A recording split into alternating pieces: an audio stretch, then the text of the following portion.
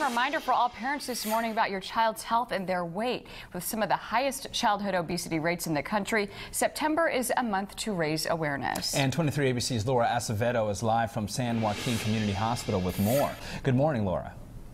Good morning, and Kern County does have the highest rate of obesity in the whole state of California, with over 60% of the population overweight, and many of those are children. That is why September is recognized as Childhood Obesity Awareness Month, and doctors want to get the word out that this problem is 100% preventable. Childhood obesity can lead to many other health issues in a child's life, like heart disease, diabetes, and liver failure. And in recent years, doctors have been seeing more children with these health conditions that previously were not developed until later adulthood. Local doctors remind parents to set the example for their children and encourage them to eat fruits and vegetables. And for expecting mothers, care is important early.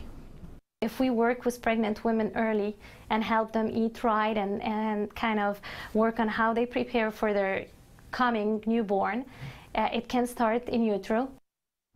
Doctors also recommend limiting the time your child spends in front of a television and instead taking them outdoors for at least an hour of exercise. Now, the doctor we spoke to says that this is a team effort, with eating healthy snacks at school and at daycare, and parents making and setting the example for their children when sitting down at the dinner table. Reporting live from the San Joaquin Community Hospital, Laura Acevedo, 23 ABC News.